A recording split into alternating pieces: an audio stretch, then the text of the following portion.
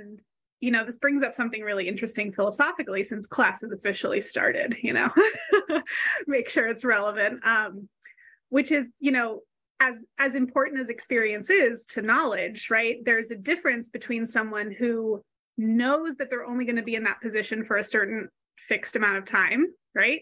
Like people who go visit very impoverished parts of the world, and then they think that they, really understand what it's like to be without privilege. Like, no, you don't, because you didn't actually live that experience. You vacationed in that experience for a temporary period of time.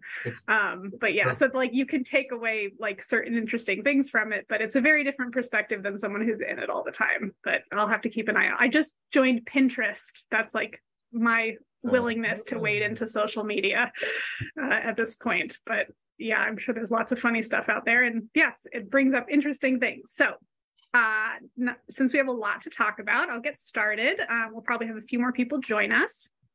But I did want to let you know and thank you all who responded to my email. I didn't get any concerns about sharing the recordings from the class. So I have done that in our Canvas shell. So in that top module, which has information about joining the class, I've just linked the recordings for the previous weeks there. So if you'd like to go back and review anything, or if you missed a class and you'd like to take a look back at that. It is complete in that you get my awkward, like waiting for people to join at the beginning. And then there's like, the leftover questions at the end. So, it's not like an edited cool thing, but you can use it as a resource in addition to the other things. So let's start off with, again, just big picture stuff with the class. So in terms of our writing assignments, right? This week, you are submitting what will be the end of our explain section, right? So this paper in its entirety is called Present, Explain, Evaluate, right? So we've presented an argument. By this week, you will have explained that argument in 3 paragraphs, right? Defining your terms, telling a story of significance, and then this week is constructing rationales for each line of the argument, right? Which is why if any of you have had maybe longer arguments, I've been encouraging you in the feedback to kind of tighten those up, right? Get rid of extraneous premises, because we only have 1 paragraph to rationalize the whole argument, right? So that's why it's really only enough space to do that for 2-3 premises max, right? So if you have more than 3 premises, I would encourage you to go back and edit that before you take attempt this week's writing assignment or the part of the draft. Okay, so after this week, we're going to enter the extremely philosophical part of the writing assignment, known as the evaluate portion. Okay, and this is where we get to imagine objections to our own argument in very specific and probably new ways for us.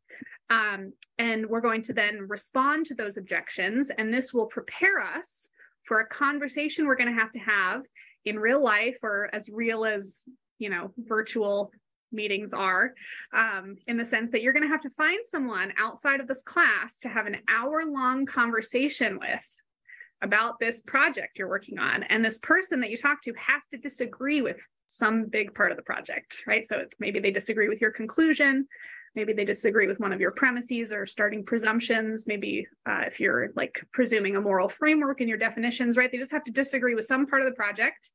And this is going to cultivate a lot of difficult and challenging skills, but it's going to be important for us to strengthen our position, right? So in order for us to be in the best position possible to argue for our conclusion, we have to have engaged with those ideas that counter, right, the things that we're asserting, right? And being able to anticipate those objections and respond to them is going to put us in a much better position than had we never imagined those objections at all.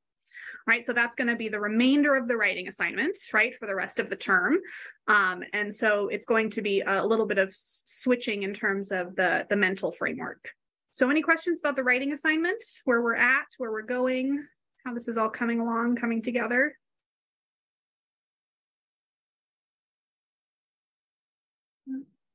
Right.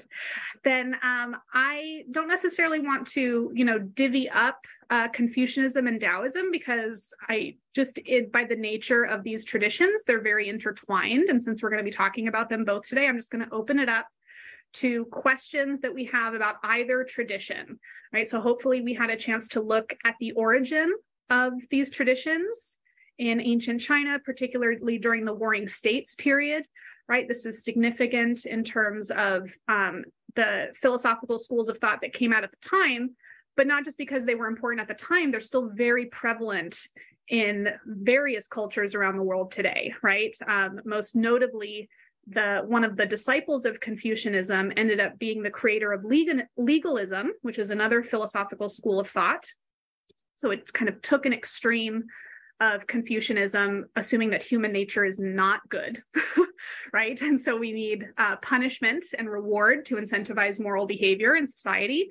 And that ended up being a precursor to Maoism and communism in China, right? So again, these philosophical ideas are still very prevalent today. They've just evolved over time. So we're taking a look at these. Again, they're not exclusionary of one another. They can work together, but they do have different aspects to their philosophy. And I think an important way to understand that is in terms of the symbolism of the yin yang, right? So I guess maybe we'll start there. So any questions about Confucianism or Daoism in its origins, its reliance upon the symbolism? Any questions about the traditions themselves? Yes.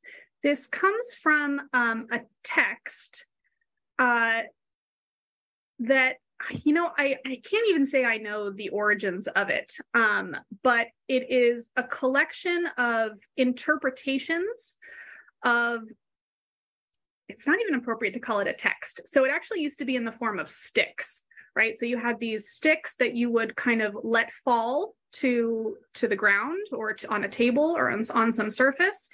And a big part of ancient Chinese traditions before the Warring States period was to interpret signs from nature, right? So this could be in the way that the sticks fell. It was even in other things like they would crack tortoise shells and interpret the cracks on those, right, to tell the future, make predictions about things. This became intertwined with astrology over time, right? The way, the positioning of the stars and the moon and the sun and various things. But so interpreting these sticks was a series of symbols or hexagrams, right? So a variation of a straight line or a broken line when sticks crossed each other, right? And these different symbols would represent different, they would be interpreted differently, right? As representative of different fortunes or, typically it's in response to a question that you ask, these types of things. You can still find some of these practices done even in Taoist temples today. They give you these sort of like half crescent sort of things. There's two of them and you hold them in your hand and you ask a question and then you throw them very hard to the ground. And then the way that they land, like it has to be a yes or no question, right? And then it tells you something. So a lot of things like this, right? Various tools that were very rudimentary, right? But used to interpret, to try to give answers and usually to predict the future, someone's good fortune. And so these were picked up in the Warring States period by the various philosophical traditions as trying to extrapolate what nature is like such that it could have this knowledge, right, to give us, right? And so that becomes the Tao itself, that yin yang symbol. And so you'll see some, if you search yin yang, and you might see some versions of the symbol that have those hexagrams around the outside, right? So that symbolism is very complex in its entirety.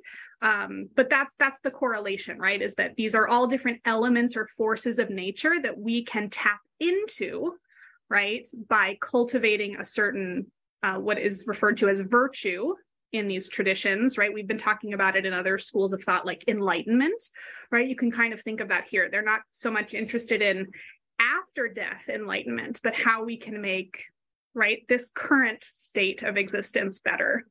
And so harnessing the forces of nature, right, is going to be the primary way of doing that, right? And so we're going to see two different approaches to that. One is going to be very top down and one is going to be very bottom up. So which one is going to be more top down in its approach to how they think we should cultivate virtue and become better people, to create more harmony in the world?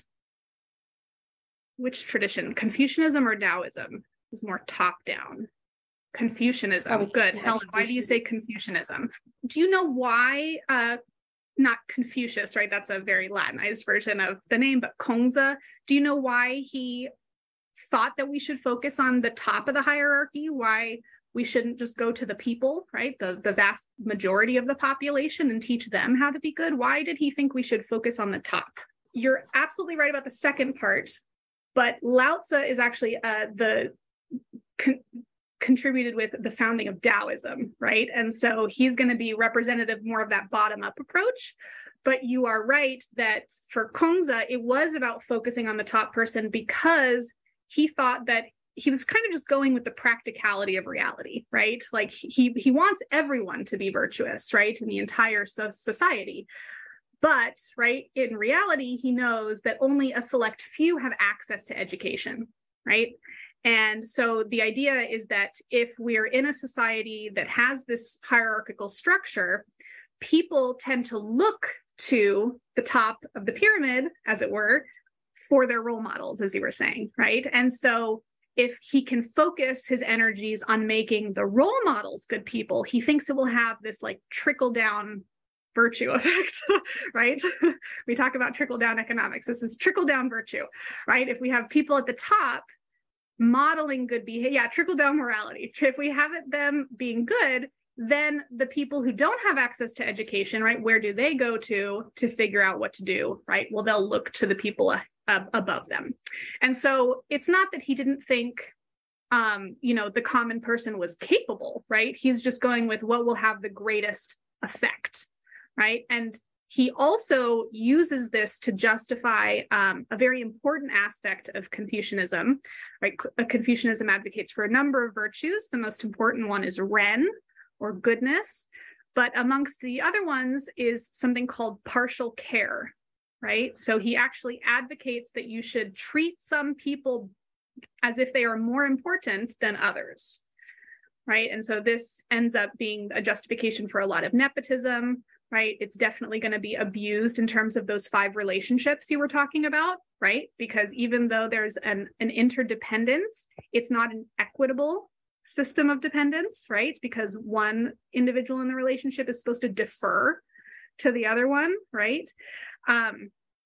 So he thought that we ought to view morality like this, and we ought to be more partial or take greater consideration of some people than others, because just like the trickle down effect, he also thought of morality as something that rippled out, right? So he thought it starts in the family, right? It starts with your relationship with your parents, which is why you always defer to them, right?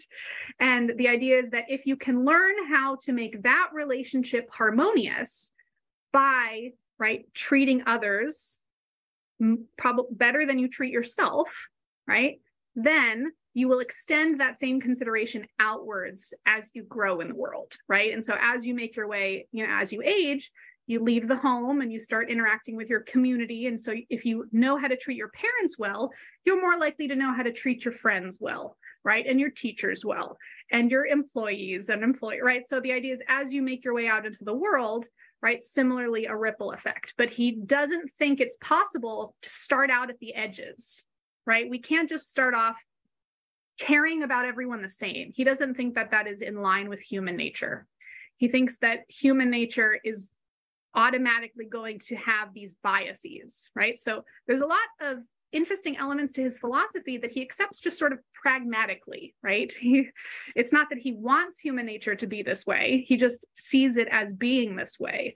And so is trying to construct a philosophy given the facts that he sees on the ground, right? And so Lao Tzu, on the other hand, is that sort of flip side of the yin yang, right? So if we think of Confucianism as the more active top-down approach, right? Daoism is the opposite, more inactive bottom-up approach.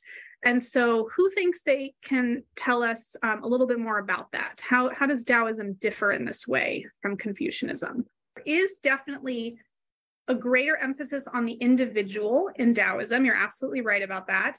And it has some interesting implications. So there are 2 main philosophical figures in the origins of Daoism. Lao Tzu is the first one.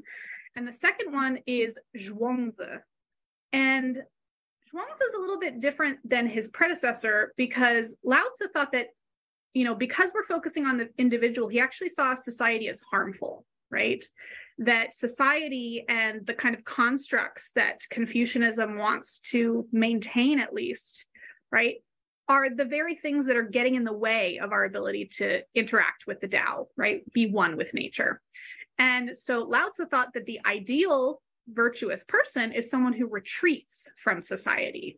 And Zhuangzi was a little bit different in that he didn't take such an extreme view. He was also a bit more practical, right? In the sense that he thought that we could work on this individual cultivation, but still be a part of society, right? He didn't think it was realistic to think that everyone would just totally disassociate and separate themselves, right? And go live in the woods. As nice as that might sound, like everyone is not going to become a hermit, right? Maybe we shouldn't even want that.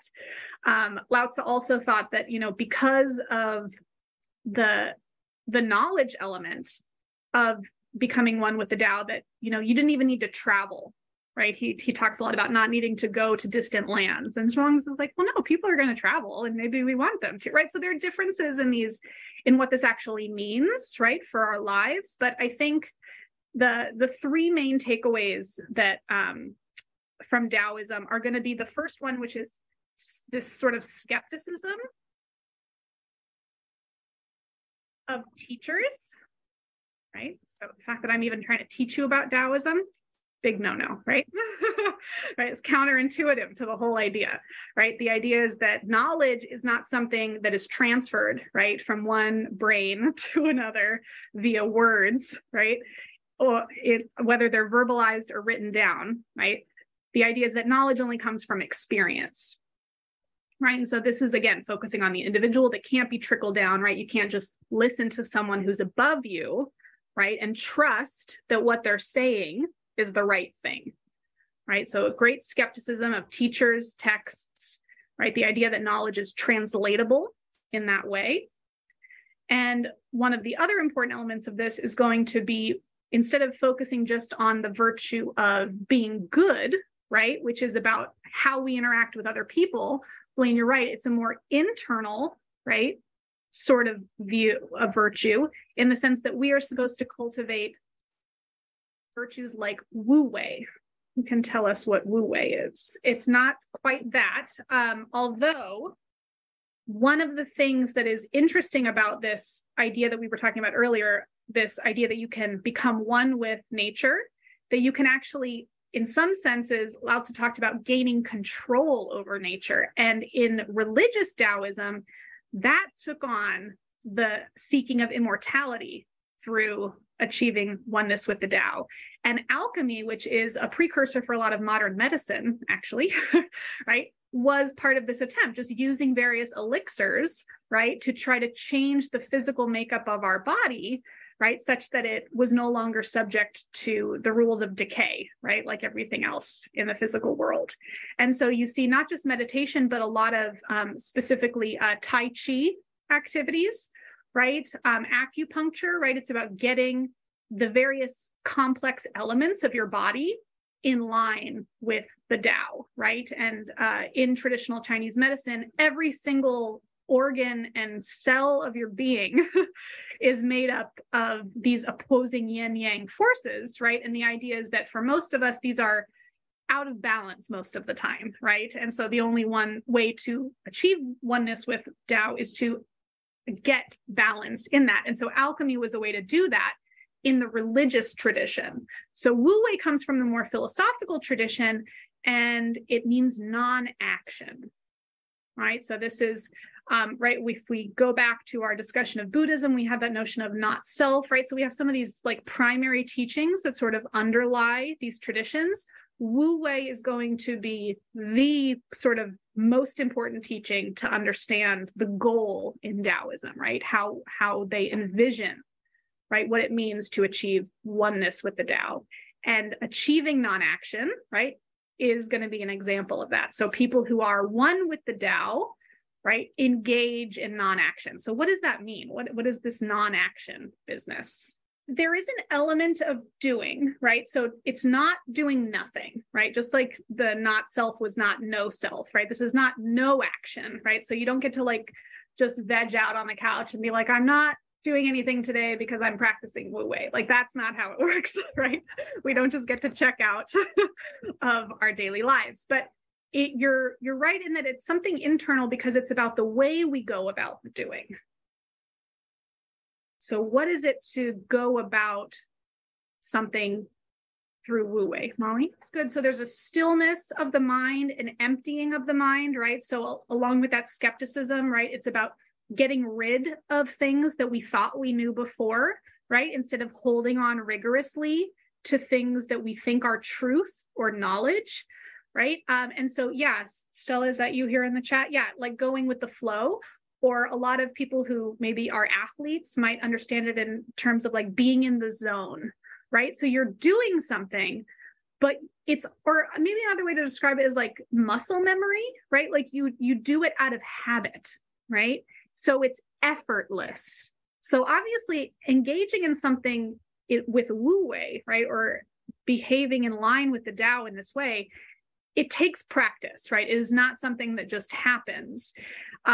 One way I try to think about is like, have any of you been driving for like a really long period of time and you realize maybe like, if you're listening to something on the radio or just in your own head and you're like, oh my God, I have not been paying attention to the road for like the last 30 minutes, but you didn't crash, right? Like you never even got close to, right? Like you were totally fine, but your mind was just able to go elsewhere, right? And so Wu Wei is like that, only without whatever was distracting you, right? So getting distracted in the car is not Wu Wei, but it's that sort of ability to be in the moment and do a thing very well without having to actively try to do it, right? And so that's what we're trying to cultivate, according to Daoism, is what we ought to cultivate in every aspect of our life, right? Is to engage in this way. And so, Molly, you're right that there's an element of something else that we could look at that we're getting again from these other Eastern traditions of non-attachment, right?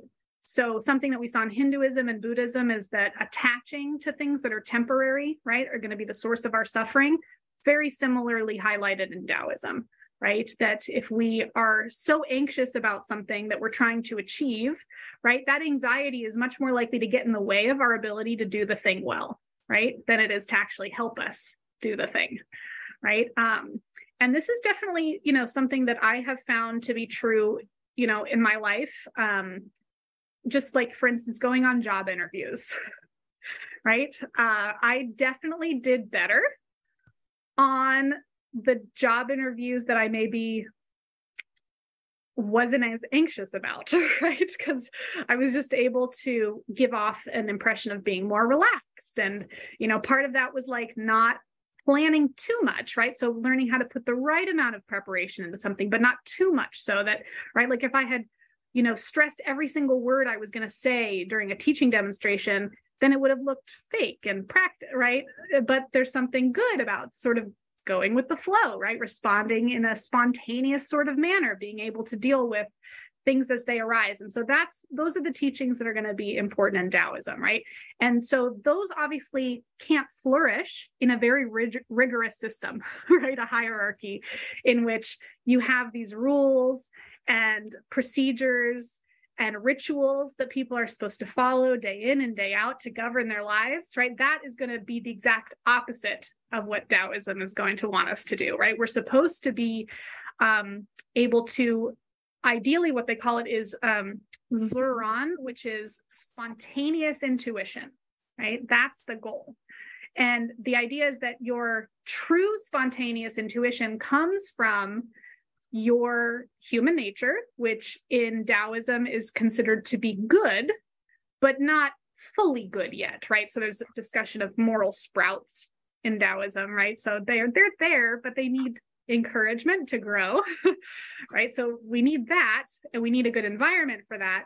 But the right environment is not going to be one that squishes and confines the sprout, right, into a small little roll, which is what we see in Confucianism. So they're just really two different ways viewing human nature and the surrounding environment such that right, one might try to make all of those things come in harmony for one another, right? So for Kongzi, it was accepting the reality of that he saw, right, in the world, and trying to achieve harmony within society, right, which he thought in the end would be better for the individual, right? And so Lao Tzu is taking the opposite approach and saying, no, these are the very structures that are getting in the way of our ability to be harmonious with one another, right? These are actually the reasons that we're in conflict with each other, right? These rigorous systems that have been put in place. So, there's lots to pull from here and lots of different places it can go.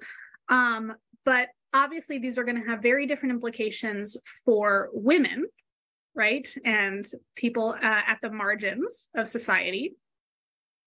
And one of the things that I wanted to talk about, especially in relationship to Daoism, right, is that most people often, right, I would say of all of the world religions that we're going to look at, if you wanted to know, like a lot of students will ask me, like which one is like the least bad for women, right? Since they're all not great, like which is the least bad? And I usually say Daoism. However, that comes with a big caveat. And I don't know if any of you guys have seen this. There's a new documentary that came out on Netflix. I think it's called Orgasm Inc. Have any of you heard about this? It's like one of these new age, like sex positive sort of things that turned into a cult and became very problematic. And it reminded me a lot of the parts of Daoism that are usually held up as being the most female friendly, right? And there are 5 different versions, right? And hopefully you got a chance to look at that. 5 different ways in which the Tao has been emphasizing the feminine, right, over the masculine, which is something we don't see, right, in other religions, because the divine tends to be associated with masculine sorts of language, right, or traits. But it's very easily exploitable. So let's start off by exploring why we think, or why maybe that stereotype that Taoism is more friendly to women, right? Let's explore that. Let's unpack that a little bit. And then talk about the ways in which that can still be used to harm people. Okay. So first off, let's see, did you all get the impression that Confucianism was less female friendly, or yeah, okay, so I'm not like totally, right? This is pretty common. So who wants to unpack why that is? Why do we have these stereotypes that Confucianism is less female friendly than Taoism? Why do we get this perception of it? I was thinking this exact thing. I've been struggling with what seems like 2 contradictory teachings to me, specifically with regards to women. And that is absolutely, like you said, Taoism's emphasis on nature, right? Which sounds lovely, right? Because who doesn't love nature, right? Nature's wonderful. But we also know how nature has been used against women, right? To justify keeping them in a specific role, namely, what role is that? So reproduction, right? Tends to be the role. Being a mother, right, is the value, right, of female life throughout human history, and being the mother of a male, as you rightly pointed out, right, is going to bestow greater status upon a woman throughout history, right, than anything else. So given that Taoism emphasizes nature, I struggle because that obviously means for women that they should reproduce if they're capable of doing so. But there's another teaching in Taoism called, I'm blanking on the Chinese term for it, but it means return to nothingness or infinity. And this is what is meant to describe, right, becoming one with the Tao, right? Is sort of, again, relinquish. This, again, stems very much from like the not self in Buddhism, right? So getting rid of the ego, right? And it seems like in order to detach from, like Molly mentioned, emotions, right? We were talking about anxiety, sort of the tumultuous nature of reality and society, that, right, Lao Tzu talks about retreating from other people. And I just don't know how you can participate in the role that we typically think nature has assigned to women and yet achieve oneness with the Tao, right? They seem incompatible to me, right? And so that poses a problem, right? That means that if it is in women's nature to procreate, right? If that's how we're viewing what it means to be women, and that's not how we're necessarily viewing it, but how others have, right? So if that's how you view what it means to be a woman, is to procreate, that seems to preclude you from being able to attain oneness with the Tao, right? So we have the same sort of problem, like Molly mentioned, that we saw in Confucianism, which is those who are capable of attaining virtue. In Confucianism, they were called junzas, which literally translated as gentlemen, right? So only a junza could be virtuous. So there were no gentle women, apparently, right? Only gentle men. Similarly, right, if it's women's nature to be attached to reality, right, and attached to other people in these ways, then perhaps the implication, right, is that they're not able to cultivate virtue. Yeah, I've been thinking about this. So I really, it's not that men hate women, right, or that most men, if we're generalizing or whatever. I'm trying to get down to the root of it. And I was thinking about this quote. I forget who it's attributed to, but perhaps you've heard of it. Men are afraid that women will laugh at them.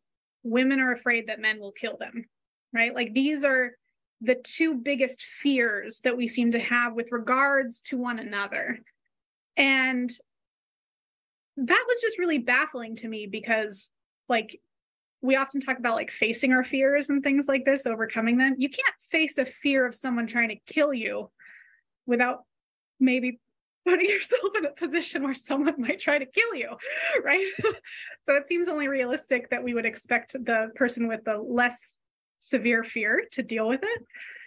But maybe we need to address where those fears are coming from. And you're right, a lot of religions attribute men's treatment to women historically not out of a hatred, but out of a fear, or perhaps even a jealousy, right, of their ability to create, right? So the very thing that has been historically used against women, right, their ability to procreate, might be the very thing that is in fact motivating, right, men's historical treatment of women, because they wish they had that power, right, is one interpretation, or because it's something that they don't have, and historically we haven't always understood a lot about, right? What do we do when we don't understand something? We're scared of it, right? And so we try to, if it was seen as like a creative power, right, that creating life, that's scary, right? Because we don't understand that power. And also we're sort of jealous that we don't have it, right? So it seems to be either one or a mixture of those things. And, maybe over time, some people come to hate what they wish they had. That might definitely be a psychological impact of it, but I don't know that the hate is at the root of it. But I think you're right that it's about this element of creation, right? I think there's something there at the root of the tension. I don't know what to do with that. Let's see, what do we have going on in the chat here? A lot of times people have an issue being reliant on someone else. Yes. Good. Yeah, people don't like being reliant on others. And maybe because of the way that we have defined traditional masculinity, right? In order to be a man, you're supposed to be independent, right? And so the very fact that men feel like they need women, maybe there's some element of anger, right, in that, right? We don't like needing people that we don't want to, right? There's so many examples of this. I don't think it's too controversial an idea. I think that's definitely part of it. Yeah. This was one of my other problems with, the way in which a lot of feminists have tried to use the positive elements of Daoism, right, to emphasize this point. And the issue seems to be that it doesn't go both ways, right? That to truly have a balance or unity with the Tao, everyone should sort of be right, theoretically, it seems like everyone should sort of be vying for like gender neutrality. Like that should be the goal, right? If we're truly, right, if you truly want to associate masculinity and femininity, right, with yin and yang, right, well, then being one or having those in balance would be not really ascribing to either one more than the other, right? But understanding that within one is its opposite, right? That's the other sort of emphasis or teaching of the Tao, is that these distinctions are really meaningless, right? So it seems weird to highlight one of them over the other, since distinguishing them in the first place is apparently part of the problem, right? This wasn't always the case, right? So it wasn't always the case that women, you know, adopting more masculine does seem to be the reverse sort of double standard, which is that women, because of the sort of work that has been done in feminism and surrounding conversations, right, have really expanded what it means to be a woman, right? Whereas the work has not been done for as long in terms of redefining and expanding what it means to be masculine, right? And so there's a lot of ways in which being able to break free from those traditionally masculine norms is, again, a matter of privilege or culture, right? So some cultures are not going to have the homophobia exhibit itself in the same sort of ways, right? So I'm thinking I also watch a lot of Spanish TV shows, and I had my own sort of cultural biases checked at first because, you know, I saw two male characters interacting in a way that I was like, oh, are they going to like make them into a couple? But they were just, you know, kissing and just being much more affectionate than I was used to straight men being, right, in my experience, right? So, but you know, it shows homophobia is not non-existent, right, in other cultures. It just manifests in different ways. But yes, sometimes that means men are able to dress in different ways. Sometimes it means they're able to engage in certain types of activity like crying or certain occupations or hobbies. I remember seeing a guy on the bus once that was knitting, and I thought, oh, that's so cool that, like, you know, we're in an age where a man can knit on a bus and like not feel like his masculinity is in jeopardy. But then I was like, but this is a white guy too. So, right, like, it probably wouldn't be the same, like, you know, for a man of color to feel safe to do that. So, you know, there are all these other dimensions that are at play that I think we're still really trying to deal with. This, you know, ties back into what has historically even allowed women to participate in religion at all, which is that they're sort of the only legitimate reason a woman could give historically for wanting to dedicate their life to was to avoid that very thing, right? If you're either going to be out there and become a wife and a mother, or, right, if you can't fulfill those roles, then you dedicate yourself to the religion so that you're not a drain on society, right, or something like this. And Stella shared something with me. I don't think the whole class saw it, but bringing up the Rita Gross reading from Buddhism, right, about, you know, if you recall, the idea that women had to reject their own femininity, right, in order to get into the Pure Land. And she mentions the point that, you know, men aren't told they can achieve things even though they're a man, right? Their gender is not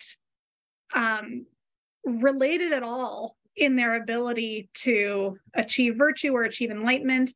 Whereas for women, it's not only relevant, it's something that has to be overcome, right? And that ends up, again, being tied historically a lot to sex, right? Which is, the class unfortunately has ended, but for those who'd like to hang out a little bit, we can talk about the ways in which Daoism has been exploited in that way, right?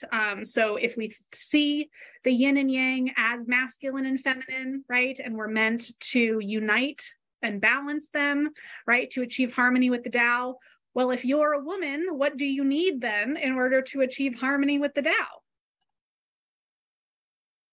More yang energy? A man, right? Yeah. You need that masculine counterpart, right? And if you are a man, then you will need a woman, right, in order to achieve the more feminine qualities, right? So instead of encouraging people, as we've been talking about, to just discover the ways in which they inhabit different gender identities, right, or different traits that they have, it's more about filling in the missing part, right? And this is where, of course, it becomes ripe for exploitation. And I don't want to, you know, keep everyone too long, but I would encourage you to take a look at this documentary, Orgasm Incorporated. So they obviously talk about sex a lot. So if that makes you uncomfortable, maybe don't watch it. But I think it's really relevant because you'll see that the leader of this group is a woman, and pretty much all the leadership was women in this group. So it was women using the empowerment of female sexuality to exploit other women, right? So it's the very opposite of the things that we presume are the sources of these problems, and brings up the ways in which women have been complicit, right? And the ways in which enforcing or even trying to celebrate femininity can still be used against someone, right? And so I think, as much as we don't want to put down anything that has been traditionally associated with the feminine, right? It's nice to not see those as weaknesses, right? Taoism at least does that.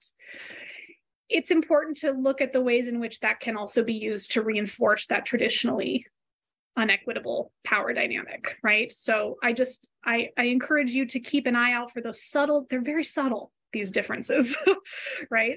So keep an eye out just only for yourselves, right? So that you don't unfortunately subscribe to something that you think is really about empowerment, but is really used to just indirectly reinforce the status quo, right? So again, that just might be a way of exploring what that might look like today, right, outside of a religion, although they do reference a lot. She rests a lot of her teachings on Eastern philosophies, right? And so that's probably not an accident either, right? How are these ideas misused, right? Or is it in line with what the actual teaching was? So just a modern day example, but otherwise I'll hang out for anyone who has questions. Thanks so much for you guys who came today, and I'll see you next week. Yeah, so start with your thoughts. Okay.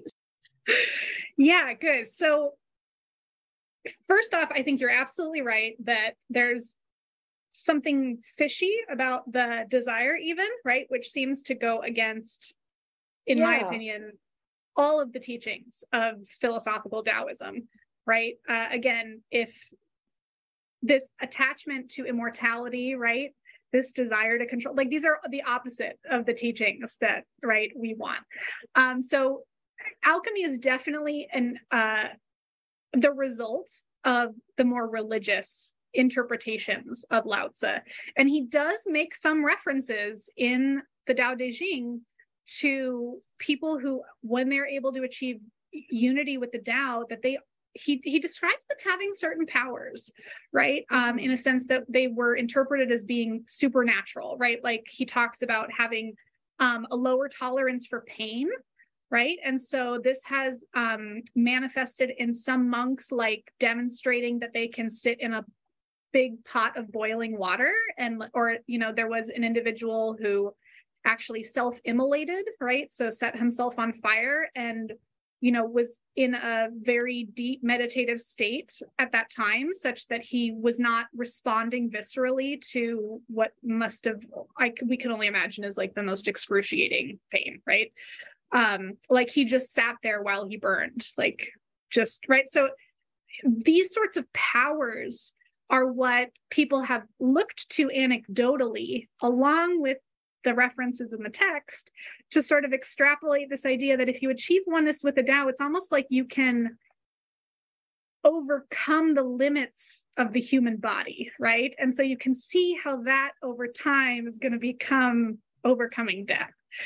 But again, it's very much at odds with other stories in the Tao Te Ching about people dying or people becoming ill, and how he very much advocates not even trying to cure the illness, right? And certainly not grieving death, right? So he tells stories about, a widow who is banging pots and pans around his house after his spouse dies, right? And the point being that like his friends think there's something really wrong with him, right? But for him, like that was just a particular way of showing, right, his love for his wife, something about how she loved music, right? Like, so these things that we think of as they're not the right way of grieving, or you're not feeling the right way, like none of that stuff really matters. But that to me all demonstrates, again, that we should not be so attached, right, to the permanence of life, since it's not permanent. And in the old Taoist tradition, when someone was viewed as achieving unity with the Tao, there's a question of like, well, what happens to them, right? Like so, there's a lot of description of like what someone looks like in their daily activities, right? To sort of indicate this. But the only sort of reference to other sorts of immortality is one myth about, them being at the end of their life, they're carried away by a large bird and they live up in a mountain together somewhere. Like there's like that sort of idea, but maybe that's again just a metaphor or, talking about another realm of existence. It could be a lot of different things, but I'm with you that it seems very much at odds with some of the main teachings. Mm-hmm. It's fascinating. There are non-religious examples of, women being able to slay the dragon, as it were. Female athletes are just the most obvious example. Like there are things that we can do with our bodies that will just naturally interrupt menstruation, right? Things like that. Again, and presumably in the past, it was easier with worse nutrition. Absolutely. Malnutrition is going to be a huge part of it. Yes, good. The male counterpart is interesting though, because it's seen as giving away one's power, right? Mm-hmm. The idea that like you're storing that energy in yourself.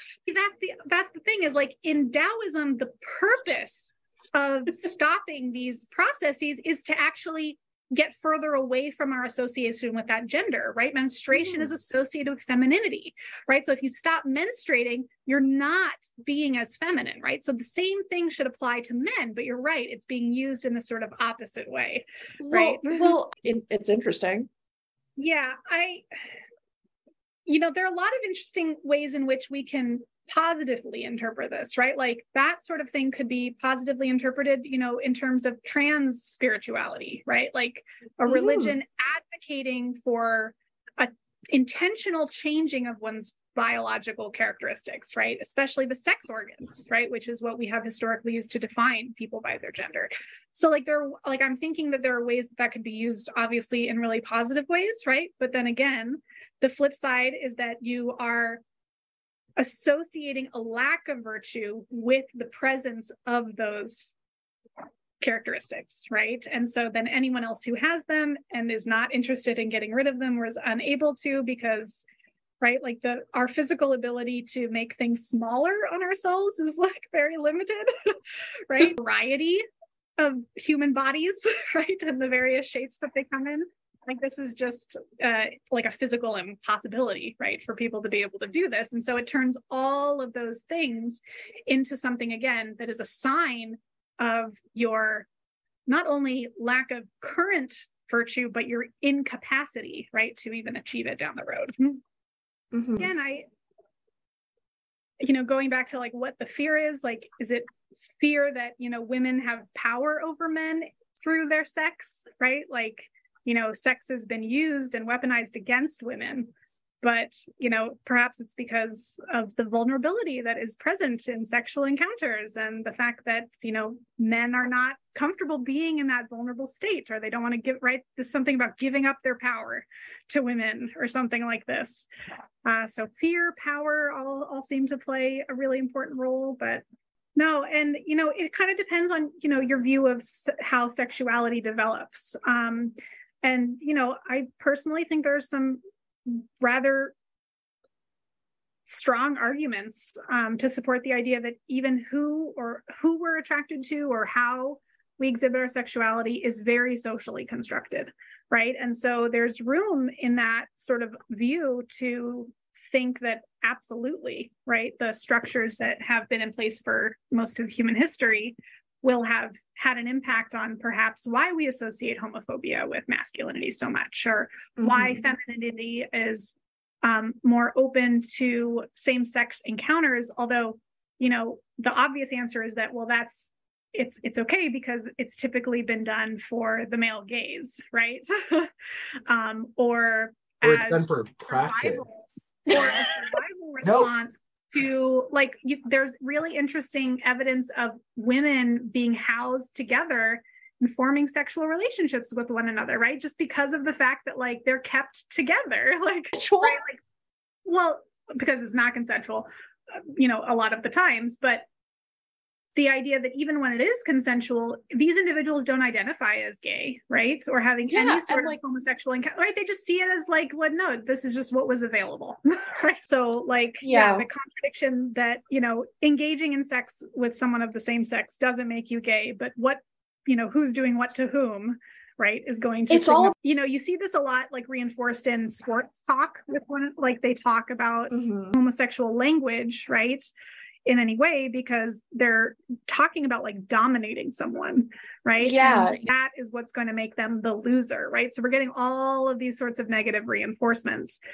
But then we have this sort of other side as well, like where, if we're talking about men and women are the objects of sexual desire, right? And so on the one hand, men say they want like, the pure, innocent, right, virtuous woman, but they don't really, maybe sometimes, but not other times. And then they're going to punish the women for being what they want the rest of the time, right? Like there's no winning, right, in these roles. Witchcraft in particular tends to be associated with really like precursors to science, right? And women practicing the art of science, right? Early science and healing practices outside of the bounds, right? Because they weren't permitted to be in those roles otherwise. And of course, we're very opportunistic in who was being charged with such things. I'm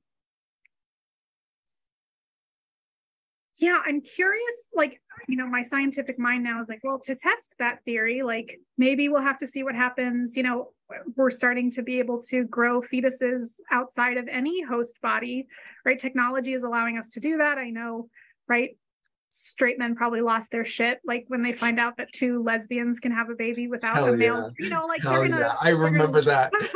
Yeah, right. Like, but so I wonder, what will happen when we see the flip side of that, when if men can procreate without women, like, can we, maybe they're trying to harness that power, there's so much there. I think maybe that will, how much we change in response to those advancements maybe will tell us something about whether or not that was the motivating factor, right? Because right, then maybe that was the source of the problem. But if it's not, fascinating is you're starting to see employers offer these types of fertility benefits to incentivize female employees, right? To have your eggs frozen, right? Offering to cover the cost of IVF, right? And other types of fertility treatments.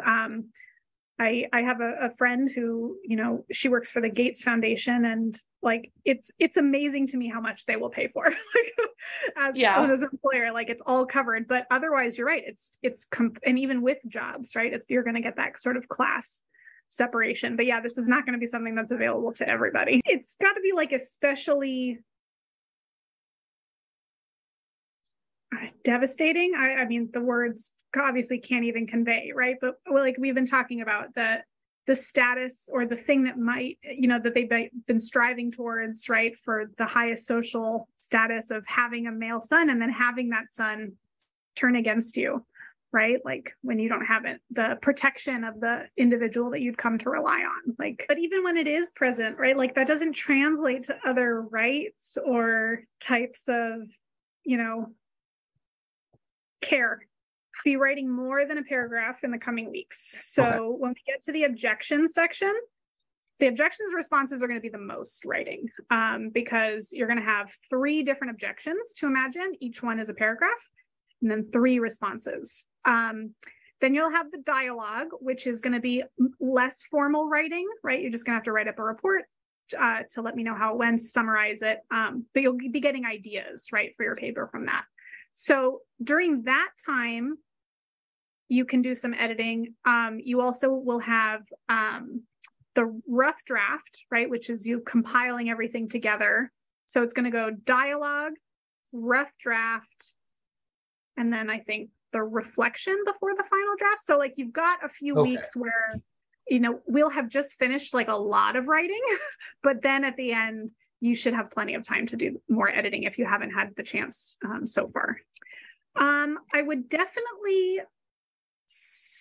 first ask if like there's anyone in your life that you've already found yourself chatting with about these ideas, or that you are like, oh my gosh, I know that they would not like this project, or right, just someone who you'll be able to get a differing opinion from.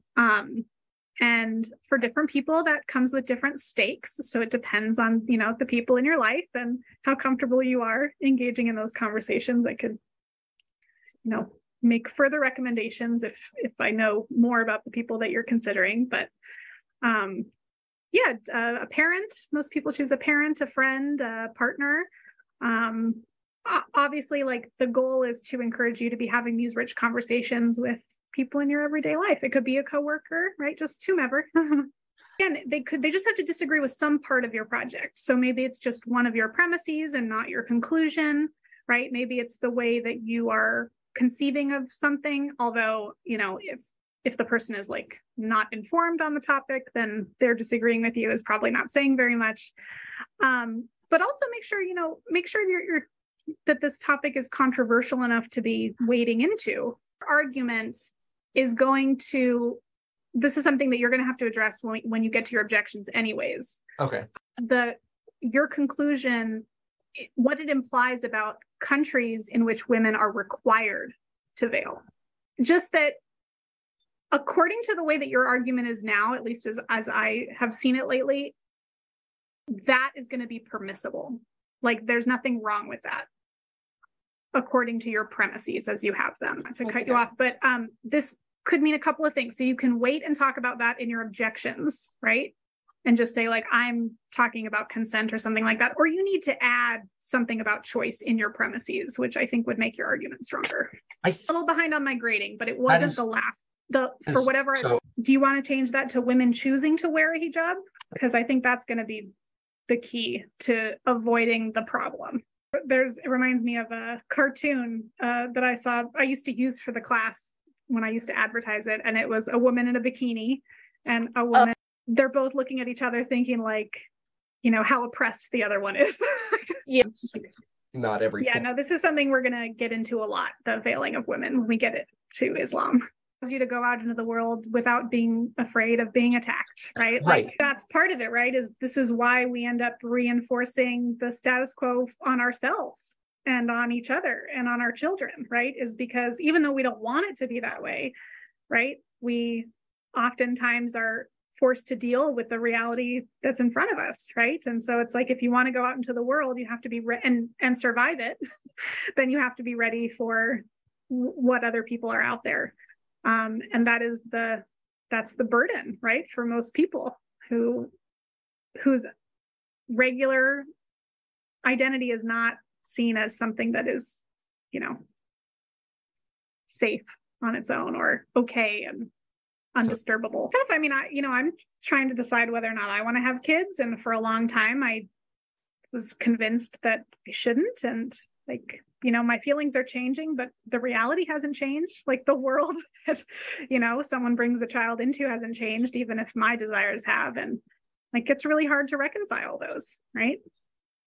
Philosophy, right? Is because we are not necessarily getting to a resolution, but we're unpacking these various problems. I don't know if you guys are familiar with Nietzsche or the book Thus Spoke Zarathustra, right? So Nietzsche is continental Western philosopher, but he was very influenced by Eastern schools of thought. He's very anti-religious, but really adopts, I think, a lot of, especially Taoist ideas, especially like Lao Tzu kind of Taoist. Like the whole book of Thus Spoke Zarathustra is Zarathustra sort of dealing with this dilemma of like how much to be involved in the world, right? Like, how much do I interact with all of these people? Because as we come to realize, there is constantly this sort of battle between being what other people want you to be and being your authentic self,